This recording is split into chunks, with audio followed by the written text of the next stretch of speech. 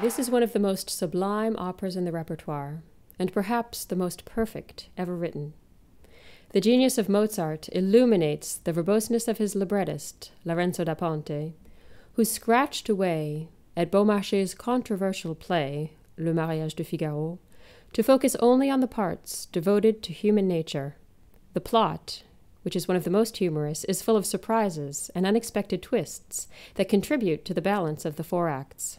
Yet, beneath the humor and farcical situations, Mozart probes the depths of the human heart and mind, and the nostalgia of the games of chance and love, through the anger of Figaro, the arrogance of the Count, the cleverness of Susanna, and the melancholy of the Countess. Mozart is the real playwright behind this mariage, inserting into this brilliant narrative arias that turn into duets, duets into trios, trios into tutti, with soaring, fresh, ever-inventive melodies.